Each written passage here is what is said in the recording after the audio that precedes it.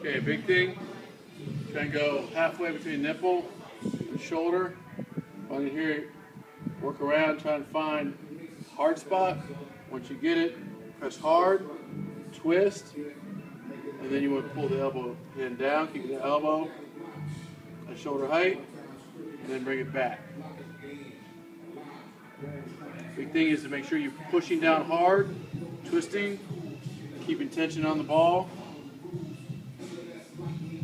Then rotating back, trying to get a little bit further range of motion, making sure that elbow stays at shoulder height the entire time, especially going forward.